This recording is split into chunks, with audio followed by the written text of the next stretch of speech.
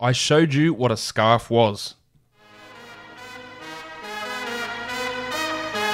You are Locked On Fantasy Basketball, your daily fantasy basketball podcast, part of the Locked On Podcast Network, your team every day.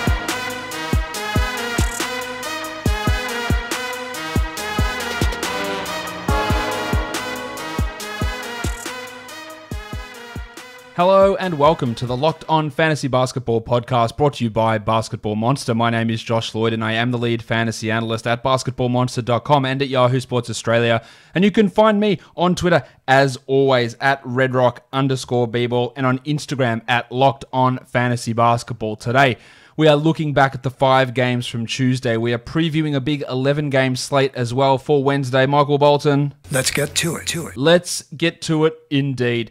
Let's start with the first game of the night with the Philadelphia 76ers changing up their starting lineup and getting the big win at home against the Clippers, 110-103. The fun guy Kawhi Leonard returned. He had 30 points with 9 assists, 1 steal, and 2 blocks. I'm a fun guy. Well, Landry Shamet also shot well against, if my voice would work, against his former team. 19 points with 5 triples. He didn't do anything else. He shot 64% and played a lot of minutes in this one, while Marcus Morris, 13-5 with 3 triples. Again, Morris, a 12-team drop, in my opinion. Paul George couldn't hit anything, 11 points on 15 shots, but did have 12 boards, while Lou Williams' production remains down, 13, 2, and 6 on 33% shooting. He is better than that, but he's also not going to be as good as he was at the start of the season. A lot of you asking about what the hell to do with Montrezl Harrell. Over the last 20 games, he's the 182nd ranked player. Now, a lot of that is to do with his poor free throw percentage, but as I've banged on about time and time again, his defense is bad, right? And the Clippers should be giving more minutes to Ivica Zubac, and he played 20 here. But now that they've got Marcus Morris, who they're going to play at center, I really worry about what this means for Harrell. I don't think he can be a top 100 guy the rest of the way. In a 10-team league, I've got no problem with moving on from Harrell. And in a 12, I reckon it's moving in that direction. Zubac had 7 and 8 and blocked 2 shots. And if Zubac played 26 minutes a night, this actually might make this team better than what they currently are. On to the Philadelphia 76ers, and as I mentioned, they did change their starting lineup. Al Horford came off the bench for the first time since his rookie season. Only 28 minutes for Horf, 9-6 with 2 blocks.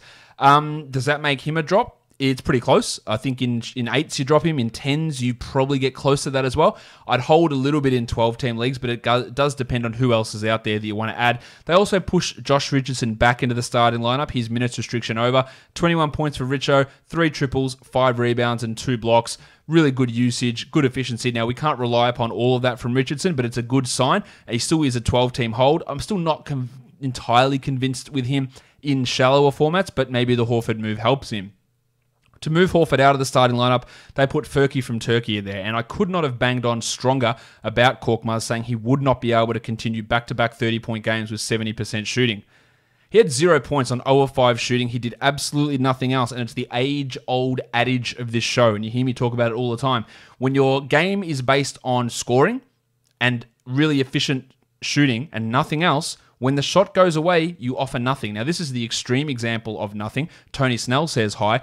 But that's why Korkmaz was not that must-add player. A lot of people, man, Korkmaz, he's going to take me to a championship, even before the starting lineup change. Guys, there was never a chance of that happening, of him being able to maintain that level. In fact, he didn't even start the second half with this squad. The little dog Glenn Robinson did. You're going to have guys like the painter Matisse Thybulle. You're going to have Glenn Robinson. You're going to have Burks. You're going to have Korkmaz play those minutes. And it means they're just streamer-type options. Thybulle had a 1-1. That's, if you want defense, you can add him. If you want a shot at a guy hitting threes, then Korkmaz can be it. But just go back to literally earlier this season when Richardson was out and Korkmaz started. He did nothing. So we had this 2-game run and everyone lost their shit about it. And it just wasn't likely to stick. Now, let's talk about the big games because Benny Simmons was great. 26, 12, and 10, as was Joel Embiid, 26 and 9. Both of those guys responding to all the criticism, especially Embiid with all the boos coming down on him from his home crowd. Really big games from both of those guys. While Toby Harris, much better as a 4. 17 and 12 in 37 minutes with 5 assists. And this also takes me to Sacramento to talk about the pencil Harris and Barnes. Barnesy. And I shit on Barnes all the time, but he is a power forward in the NBA. And when he has played at power forward the last few games, when he's had to be at power forward and Bielitsa's at center, he's played much better. Toby Harris goes back to his natural position. He plays much better. Burks, 2 points in 14 minutes, 12-team, 14-team drop. Robinson, 12 minutes despite starting the second half, 12-team drop. Korkmaz, not a 12-team league guy either. So some really interesting changes there in Philadelphia with that rotation. Let's move on now to the next game of the day, and it is your mates, the Chicago Bulls. I've got some things to say about this shit franchise. So the Bulls go down 126 to 114. Jim Boylan is not an NBA head coach. He's not even close to an NBA head coach. If I was an NBA head coach, I'd barely let him wipe my ass, let alone be in charge. He just makes bad decision after worse decision. And then today, even after the game, he was asked by multiple reporters, why didn't you play Dan Gafford, who was listed as probable with an active with an ankle sprain, the same as last game. And at first he said, I didn't play him because his ankle wasn't right. And then he was asked later on, and he said, he was available. I just wanted to play. He said, I didn't play him because we've got the two other centers. Now, those two other centers are Chris Felicio, who's a player, and modern-day Robert Horry, Luke Cornett. Why are those two impediments to playing a young guy who's shown quite a bit, and those guys have shown quite a bit of absolutely nothing? And then you ask Gafford after the game, are you ready to go? Yeah, I could go out there and play. And then another part of the issue is he goes, I think the issue my ankle was actually hurt. It was because I tried to play through it. Well, because your dickhead head coach wouldn't call a timeout to get you out of the game. There is just so much wrong with this squad. On the plus side, Zach LaVine was great. 41 points, 9 rebounds, 4 assists, 2 steals, and 8 triples. 71% shooting. Really good stuff. And how much of this is LaVine, how much of this is the Bulls, I don't know. He doesn't lead teams to wins, but he puts up really good numbers, and the team would be a disaster without him. And these numbers are great, but what happens when we move forward? He's the 9th ranked player over the last 20 games, which is amazing. He's been really, really good. And Kobe White had a strong game too. 14, 5, and 7 with 4 steals. He shot 29%, and it does help that Markkanen and Porter and Dunn and Carter and Valentine, all those guys are out. And I'm not looking at him as a 12-team ad, but that was encouraging. It was good from Satoransky as well, 19, 2, and 8. He's been underplayed all season, while Thad Young is really just a back-end 12-team league guy, even with Markkanen gone. 10 and 5 with 2 blocks and a steal for Thad there. As for the two centers that are high priority, 8 and 7 for Cornett, 2 and 7 for Felicio, while Chandler Hutchison struggled, 9 and 4. I think there's something in him to be maybe a 7th or 8th man, Hutchison. He's absolutely not a starter, and he's not a must-roster 12-team league guy by any stretch.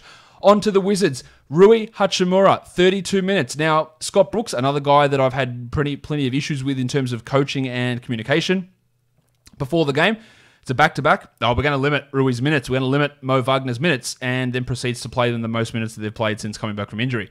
32 minutes for Hachimura, 20 and 4 with 3 assists, 2 steals, and 2 blocks. Prior to this game, if you don't have the stats in front of you, go and have a look at how many blocks Rui Hachimura had before this game. 3. He had 3 total blocks all season, and he blocked 2 here. So to say that he pulled this one out of his ass would be an understatement. That is a great line. There is no denying that. Great field goal percentage. Elite free throw drawing. 6 of 6 in line. Absolutely fantastic. He's still the 151st ranked player over the course of the season, which makes him not a must-roster 12-team league guy.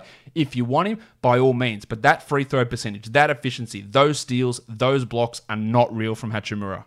Yet. Don't think they ever will be, but they're not real. Ish Smith, 10, 5, and 9. He played 28 minutes, while Shabazz Napier, who I, again, think is a better player, had 15, 2, and 2 in only 19 minutes. I think they're just going to be stream, back-end, 12-team league guys who won't be must-roster players, while Troy Brown's a clear drop, 16 points, 2 points. He had 5 steals in those 16 minutes, but those minutes just aren't good enough. Like, there's just not enough playing time with everyone healthy. Flaming Mo Wagner.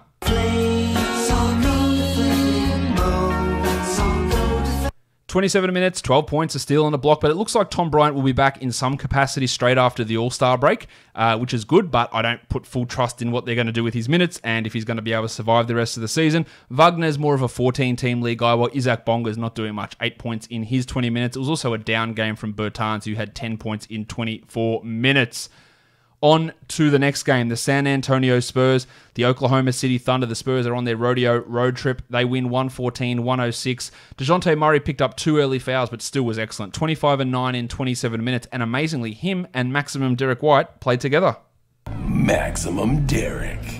And would you be surprised to know that they played together and the Spurs end up winning? I wouldn't. 17, 4, and 8 for Maximum Derrick in 28 minutes. Now, he got into the game early because Murray picked up 2 quick fouls, but these guys are both good.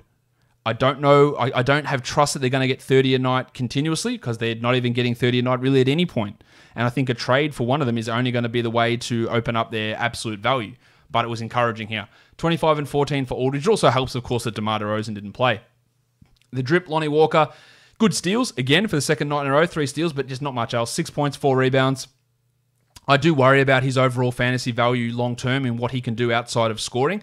And this, again, the last couple of games have been a bit of an illustration of that, although he did have nice assists in the last one. Bryn Forbes, who'd been riding a hot streak, did not do that same thing again. 8 points in 21 minutes for Forbesy. Well, we had 31 minutes for Trey Lyles. He blocked 4 shots, which probably is his season total as well. He has been so up and down in terms of the playing time. It's really hard to rely upon him, but he's not really even close to a top 200 guy. For the Thunder, poor starts from, or poor performances in general from the Italian cock Danilo Gallinari. Hands off my cock! And Dennis Schroeder. 15 and 8 for Gallinari on 25%, while Schroeder had 14 points with only 3 assists, no rebounds or steals on 39% shooting. Nerlens Noel picked up 3 fouls in about 90 seconds in the first half, so he only played 8 minutes total. So if you want steals and blocks, Noel's still a guy to roster, but he's not for everybody. We're well aware of that. Chrissy Paul had 31, 2 and 7, which is great, obviously, and Gilgeous-Alexander 17 and 5 was also a good Steven Adams game. He played 32 minutes, got the extra playing time with Noel in foul trouble. It also meant Mike Muscala got into the game. So those Muscala minutes aren't really because Basley was out. It's more because Noel had foul trouble. 4 steals and a block also for Adams, but really that's not him imparting himself or impacting himself massively on the game, and he still continues to really, really struggle this season. Let's go on to the next game, the New Orleans Pelicans and the Portland Trail Blazers. The Pelicans win comfortably, 138 to 117. Hassan Whiteside really struggled to try and guard Zion Williamson. I don't think you have the facilities for that, big man. 17 and 14 for Whiteside in 27 minutes as this team got trucked. Well, Trevor Ariza. Sometimes it may be good, sometimes it may be shit. He goes from 20 points down to 7 points without even blinking an eye, but he got 3 steals, and we roster him for his steals. He actually didn't miss a shot. He just didn't take any, a 4% usage rate. McCollum had 20 points on poor efficiency, while Lillard had 25 and 6, and his efficiency dropped off here as well. While Carmelo Anthony, 18, 1 and 1. Shout out to Jordan Clarkson. Melo's numbers have dropped off a lot. He is the 130th ranked player over the course of the season, but 161st over his last 20 games. He's a clear 10-team drop to me, and he's really close to it in a 12-teamer, depending on who is around. Gary Trent. Nice, Gary! Who had been playing well. I think he's significantly over-rostered, but 4 points only in 27 minutes. He was a nice 3-point streamer, but he's not even close to being a 12-team must-roster, while Anthony Simons returned from his concussion, 9, 2 and 4. For the Pelicans, let's go to Zion. 28 minutes, 31 and 9, 5 assists, 1 steal. The thing that's holding him back from being a top 10 player next season, yes, next season, are defensive numbers and free throw percentage. But he got to the line 14 times here and hit 11 of them. If you give me 79% Zion, you are a top 10 guy and you can get those defensive numbers. He is almost unstoppable already offensively. He is the number 1 dynasty prospect, 1B behind Doncic, I'd say is 1A. He's going to be awesome. And I get this question all the time, Josh, what's his dynasty value? It is top 1. That is his upside value. He will be a first rounder next season in a lot of drafts. He is a monster.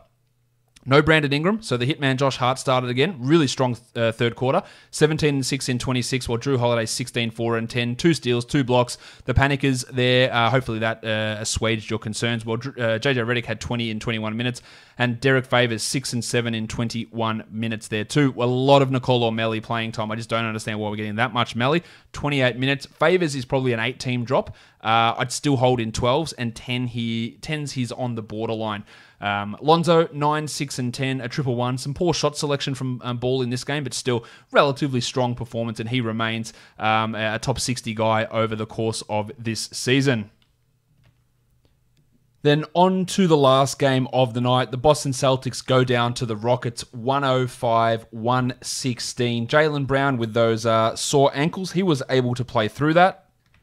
But then he did end up, it looked like tweaking his calf at the end of that game. Brown had 19 points with 4 triples, a steal, and a block, so that's pretty good production. While Gordie Hayward, 28 and 6. Vanilla Tice, 29 minutes, 11 and 9. It was obviously not the matchup for Enes Kanter, who played only 8 minutes and is still significantly over-rostered. Kanter should not be on a 12-team league roster, in my opinion. Jason Tatum, 15 and 9, but the 4 steals and a blocker are really interesting, although the shooting was poor. And Smart had 8, 5, and 4. Again, probably still a 12-teamer. With everyone starting to get healthy, Grant Williams, Shemi Ojeleye, their minutes dropped way off. For the Rockets, Jimmy Harden, 42, 8, and 7 with 7 threes, while Rusty Westbrook had 36 and 10, 5 assists and 2 steals. And this small ball pocket rocket lineup is really helping Westbrook. It just enables him to attack the hoop with all these shooters around him, and it's working fantastically. And it's great to see his free throw percentage back up. Well, how about Bob Covington? What a line this is.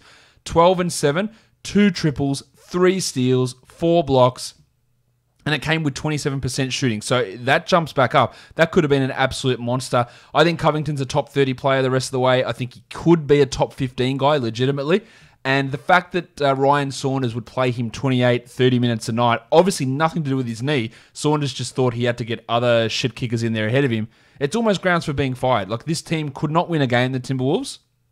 They've lost so many games, and we had a player like Covington just sitting and playing like 30 minutes like he's some spud, like he's, let's pick a name out of thin air and say like he's Enes Kanter. Like, he's not. He's really, really good, and that was, especially for a team that wanted to play more Houston Rockets type ball, the fact that they were so keen to get rid of Covington and then wouldn't play him is disastrous. Anyway, enough of Minnesota. Dan House, 40 minutes, 17 and 9 with 3 triples. I'll be selling the absolute shit out of House. Eric Gordon has to come back, right?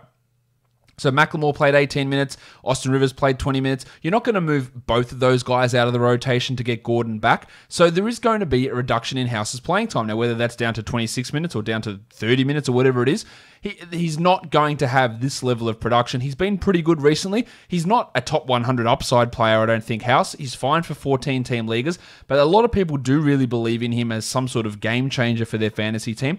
Maybe I'm wrong with this. Maybe they do just play him 34 minutes a night and then Macklemore is out of the rotation entirely. I don't think they'll do that. Maybe they do. I just don't think House's upside is enough to completely gamble on that and think, well, this is the absolute jewel that I have to have on my team. Rivers was bad here. Macklemore was pretty poor as well, 3 points in his 18 minutes, while PJ Tucker, again, couldn't stress this enough, not a 12-team league guy, 4 and 6. Had his 2 steals. He's a steals specialist. Chris Dunn, those sort of players, if you're looking for steals, like, that's what Tucker provides, but in no way is he a must-roster 12-team league player. Let's look at some injury news now. Rashawn Holmes, just absolutely stupid stuff from the Kings. I talked about this on the mini show earlier today, but now they've announced he has a labral tear and he'll be reevaluated in 2 to 3 weeks. So we're looking at maybe a March return for Holmes. That's not a return in 2 to 3 weeks. That's a reevaluation. For a bloke that was apparently healed and then didn't play due to an illness, it's been weeks and weeks and weeks for Holmes. And if you don't have an injured reserve slot, it is pretty tough to keep him.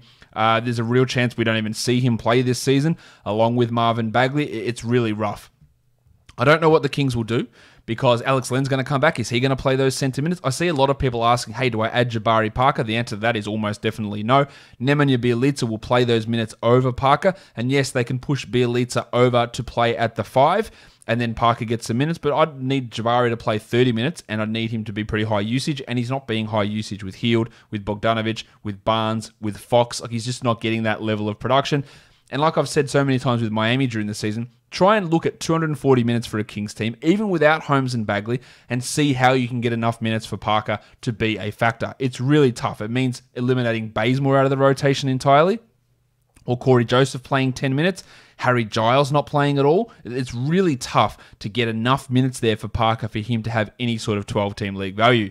Kevin Love and Achilles soreness, that is always a really scary sign. So go and, in this short term, if Love's going to miss time, which I reckon he will, Larry Nance, just go and add him and let's see what goes on there, because hopefully they just play Nance for 30 minutes, or else they'll do some other bullshit and play Alfonso McKinney 30 minutes and really limit Nance. But the fact that this Achilles soreness has cropped up, whether it's real or not, means that Nance is back on the radar. While Dan Gafford, I talked about this earlier, apparently his ankle is still sore, or maybe it's not sore, or he's inferior to Chris Felicio, or their coach is an absolute dickhead.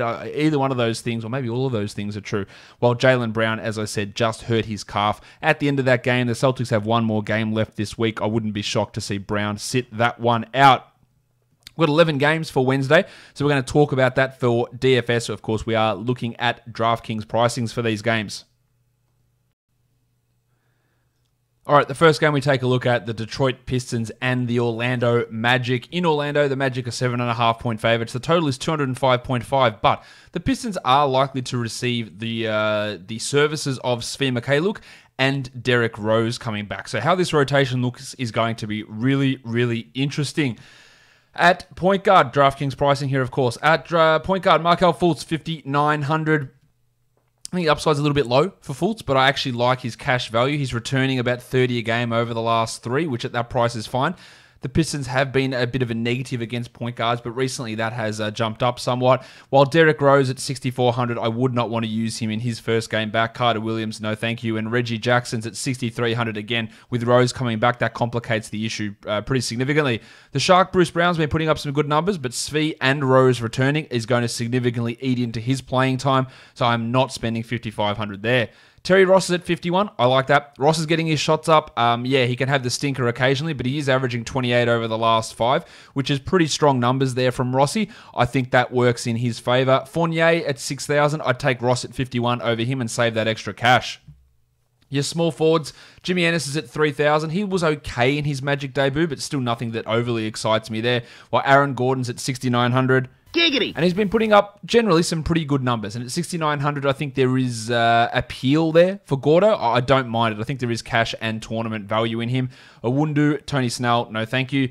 For your big men, Nikola Vucevic, $9,000. Now, the Pistons have been a team that opposition centers have been able to attack with Andre Drummond there. Of course, he's not there, so we don't really know how that's going to work. At 9,000, though, I think Vooch is a good play, while the crucifix Christian Wood got Casey'd in the last game. Only 21 points in 23 minutes. He's at 7,100 and the matchup's positive for Woody. I'd be inclined to use him, but more tournaments, especially with Henson and with Morris and with Thon McCare in that rotation. Mo Bamba, Markieff Morris, the Muppet John Henson. Henson at 3,700. It's actually not bad cash value. Maybe he can get you 20 points, 22 points in that sort of a role, which is okay if you're just looking for a cheap option there, because we know that he's going to play at least some sort of a role for this squad. Next game, the Atlanta Hawks, they take on the Cleveland Cavaliers. The Hawks on the road are 2-point favorites because the Cavs stink. The total is 232.5. DeAndre Bembry is questionable still, while DeAndre Hunter is probable, while Kevin Love has popped up on the injury report as questionable with Achilles soreness. You know how I feel about Achilles soreness. If anyone pops up on the injury report, they should absolutely be sat down. There is absolutely no reason for the Cavs to play Love, so I would assume that he does not play. So it's time to fire up your Larry Nances. Unless they go stupid and play Drummond and Thompson together. But it is time to fire up your Larry Nances. At point guard, Darius Garland is at 4,700. I don't like that at all. While the Padawan Colin Sexton at 62 should get some usage funneled his way with Love most likely sitting out. So I think there is something there for him. It's not the greatest play. Trae Young at 10-4 is always pretty good, especially when you go up a tasty-ass backcourt. You don't go up it. You go up against a tasty-ass backcourt like the Cleveland Cavaliers. Young should be a 50-plus point guy. I like him quite a bit here. Dante Exum, I don't. At shooting guard, Kevin Porter's at 43. I like that one significantly as well. He had 29 points in 28 minutes in the last game. Really starting to look pretty significant in terms of what his role is as we move forward. So I like him there. Cam Reddish at 42, we can do better. While Vanderpants, Kevin Huerter at 6,200, I think is too high of a price for Huerter. Bembry, no. At small forward, you've got Osman at 41. That's a strong no from me. DeAndre Hunter's at 44, who he puts up lines and you go, that looks okay, but the lack of peripherals does limit his overall ceiling. Now, he did have 30 points in the first game against the Cavs this season, and that's okay. I think he's a tournament guy, but even then, a pretty soft target.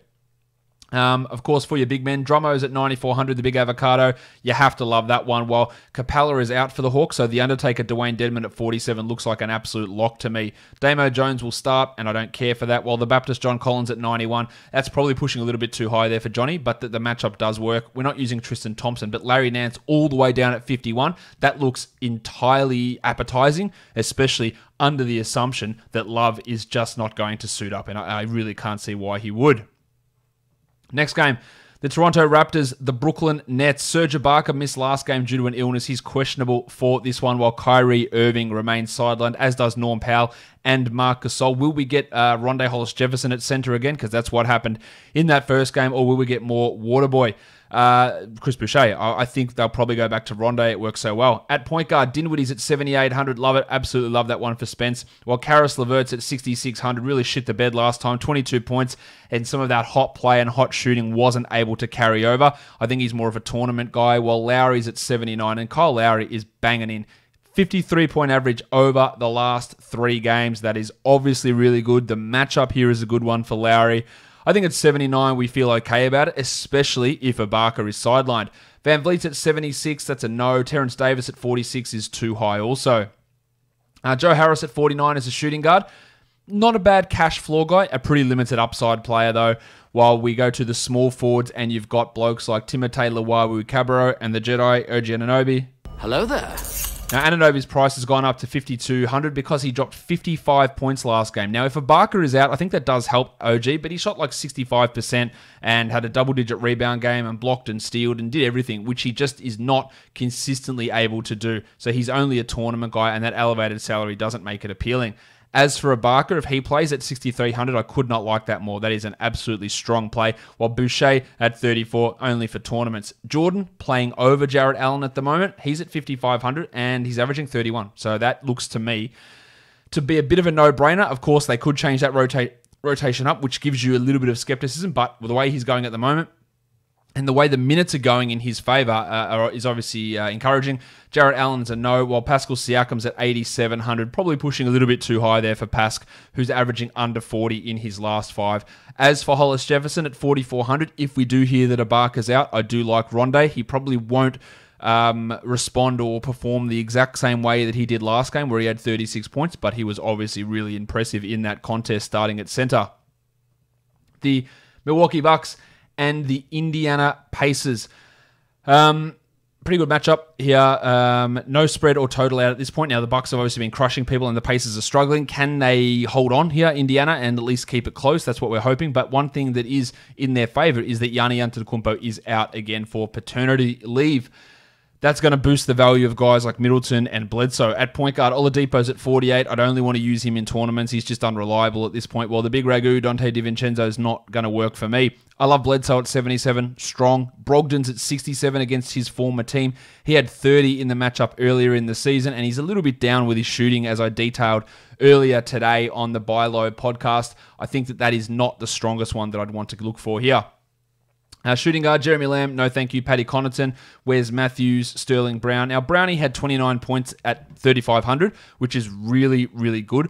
Obviously, in the absence of Antetokounmpo, can he replicate that? I'm going to have to say probably not, but he's at least in your tournament pool. And then you go on to small forwards. Justin Holiday's a no. Tony Warren's at 56. I like the floor. That's a really good cash play. While 8,800 for Chris Middleton with no Yanni, that looks to me like he's a 45-point-ish sort of a player.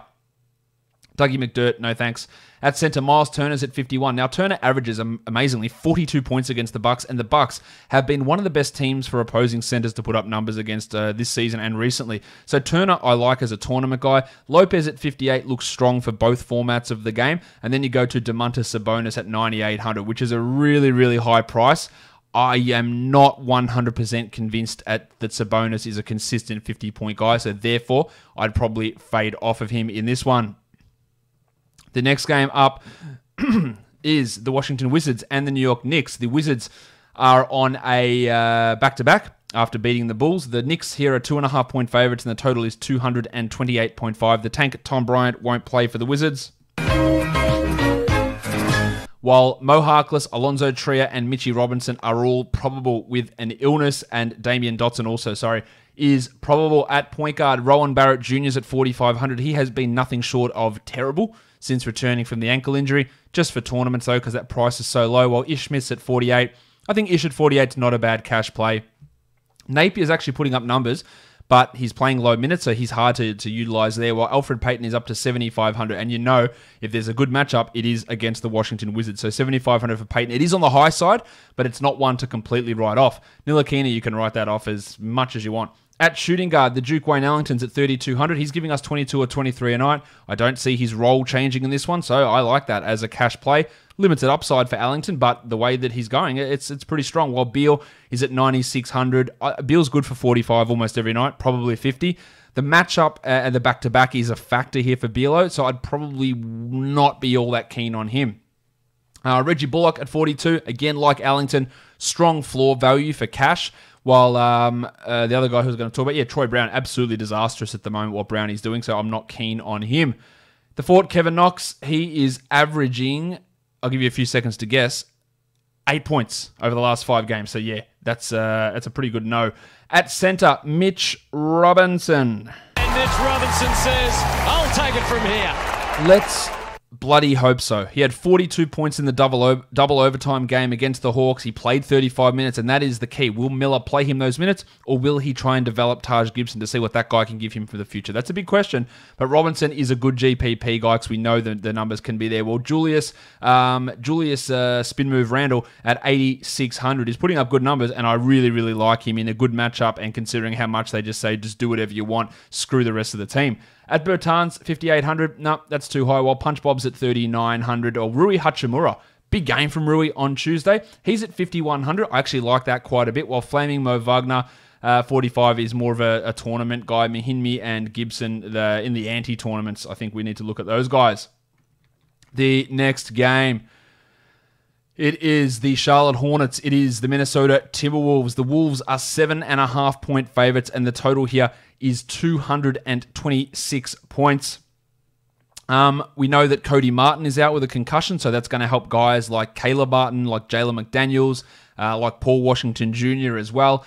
At point guard, D'Angelo Russell's all the way up to 8,300. It's probably a little bit too high for D'Lo, to be honest, so I'd probably only look at him as a tournament. Rozier is struggling, but at 6,100, there is marginal appeal. Malik Monk at 47, love what he's doing, love the minutes. There's cash value, probably not tournament upside, while 7,400 for Devontae Graham. He's going to shoot poorly. That's an absolute guarantee, but he is averaging 45 over the last 3, so enough floor value there. Jarrett Culver at 39. If you want to get sexy, if you want to get wild, if you want to just throw your money away and piss on it at the same time, maybe you could try that. But to be fair to Culver, he did have 23 and 21 minutes last game, which at 3,900 would actually equate a win, so I don't completely dislike him. For your shooting guards, Malik Beasley's at 47. I really like that. Good cash floor value. Probably not the upside there with Russell playing, but good cash value. While Caleb Martin's at minimum salary, hard to get excited about that bloke. Akogi, not going to do it for me either. At small forward, Miles Bridges is at 6,200. It's pushing probably a little bit too high. It's not bad. I think the floor value is there for Bridges, but I don't know how much better than that he can get. While onto your big men spots, Jim Johnson's at 3,500. He's closing games for the Wolves. The matchup's okay. I think he's all right. I think he's a 20-plus point guy here, which would give great value at 3,500. Paul Washington's at 44. I think he's worth a look, especially for a tournament. Juancho Hernan-Gomez at 39. A cash play with limited upside. Townsy's at 10.5. Just smash the shit out of that because the Hornets can't defend big men. Cody Zeller, Bill Hernan-Gomez, they're not the guys that are going to do it. Hernan-Gomez versus Hernan-Gomez in this one. Next game, we take a look at the Portland Trailblazers and the Memphis Grizzlies. The Grizz are 4.5 point favorites. The Blazers on a back-to-back. The total, 235.5, so a pretty big total happening in this one. The wave pool, D'Anthony Melton's at 41.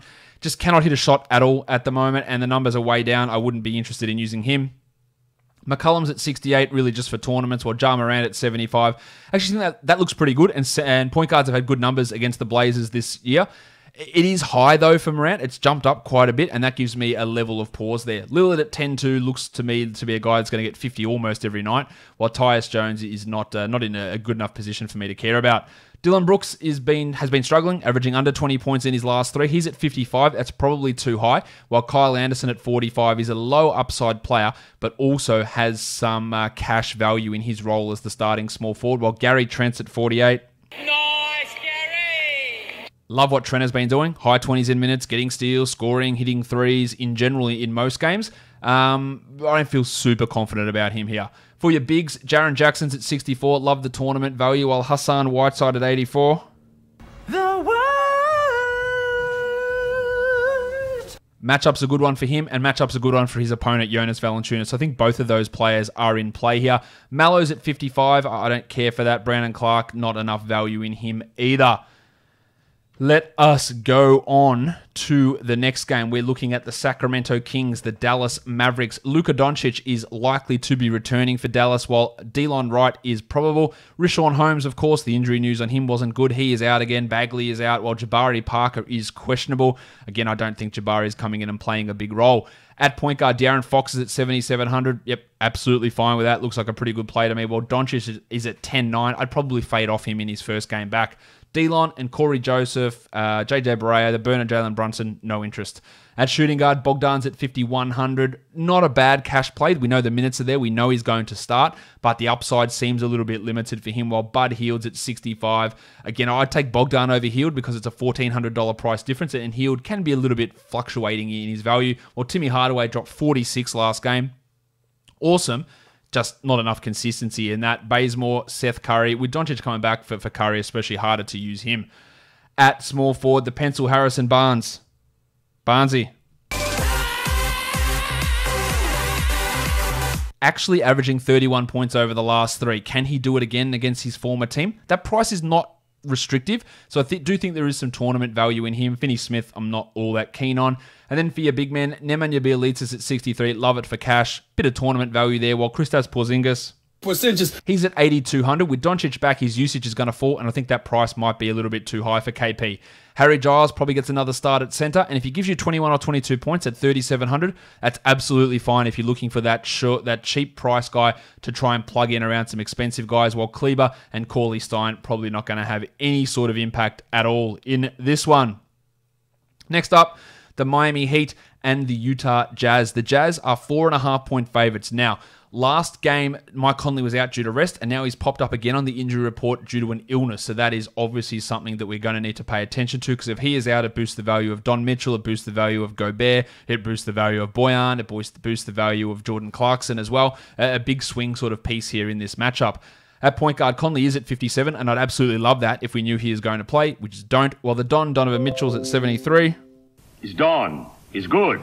Again, I would be more into that if we do hear that Conley is out. Dragic is at 5,700. With Butler playing, he's a little bit harder to use, while Jimmy is at 8,000. Because he's my butler. A 40-plus guy, I think that's absolutely reasonable. Jordy Clarkson at 53, smashing it if Conley's out. Can be a bit risky, probably moves just to tournaments if we do hear that Mike is playing. Kendrick Nunn has been pretty poor, averaging just 20 points in his last 5 games. He's at 5,100. I would not want to spend that. Joe Ingles is at 48, only keen if Conley is out. Dunk Robinson's at 5,000. Some okay games from him, but I'm not super into it. Iguodala, similarly. At small forward, Bojan's at 61. Really strong cash play for Bojan. Probably limited upside, but strong for cash. O'Neal not really doing anything, while Jay Crowder been unbelievable in his start to his Miami Heat career. He's at 5,100. I think there's a chance he plays 30 minutes again. Do I think that he can get to that 30-point mark? Sometimes maybe good, sometimes maybe shit. Considering he's had a couple of good games in a row, you've got a feeling a shit one's going to come. It is against his former team, so we'll see how he goes, but I have putting little faith there. I'm not putting any faith in Derek Jones either. At center, Rudy Gobert. Rudy Gobert. Rudy Gobert.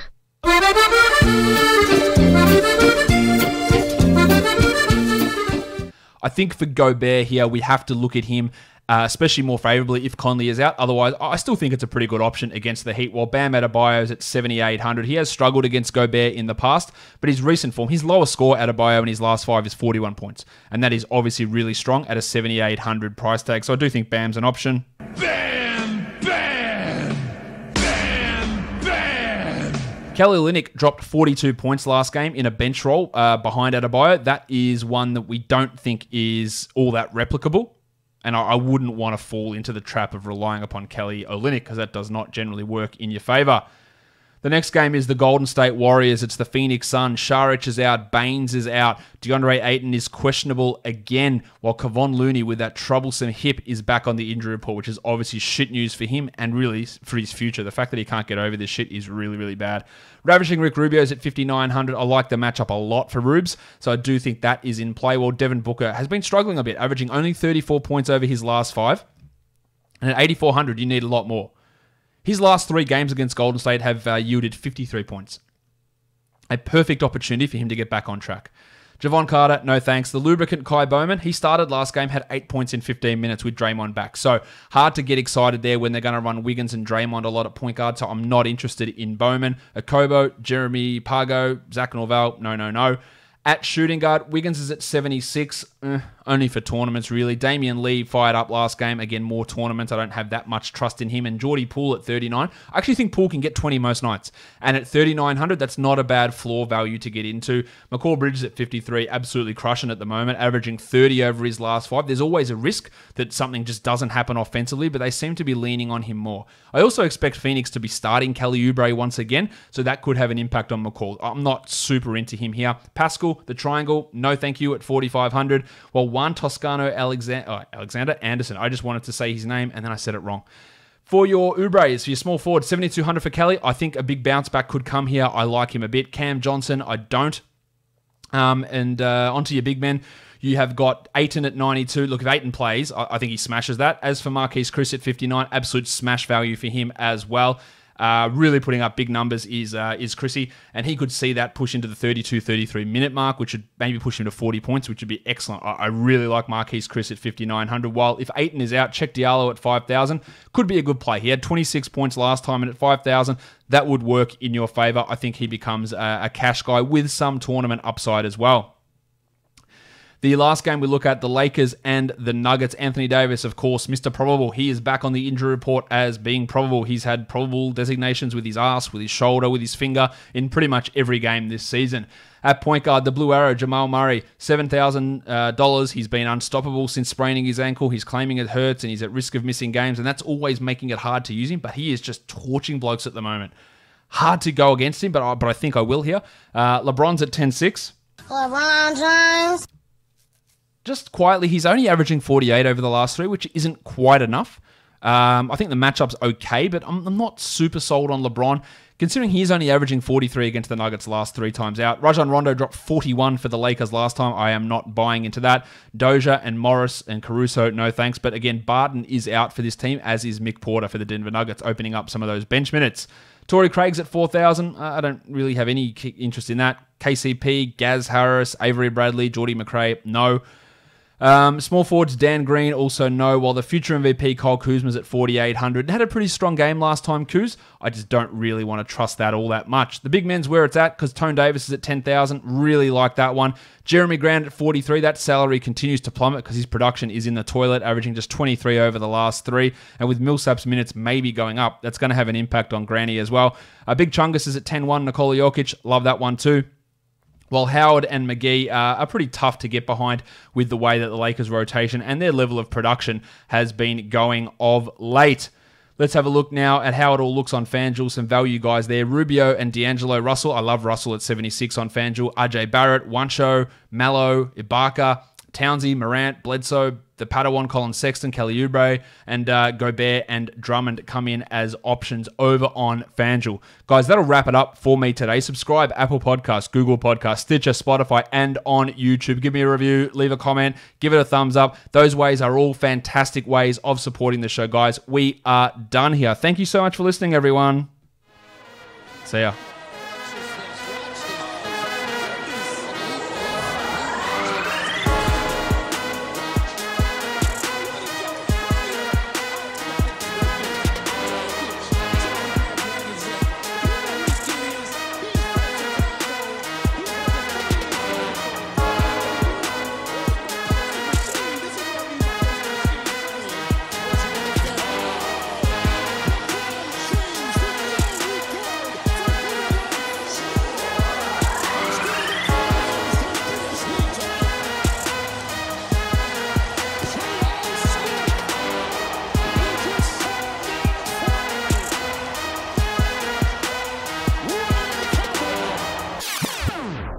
OG Anunoby.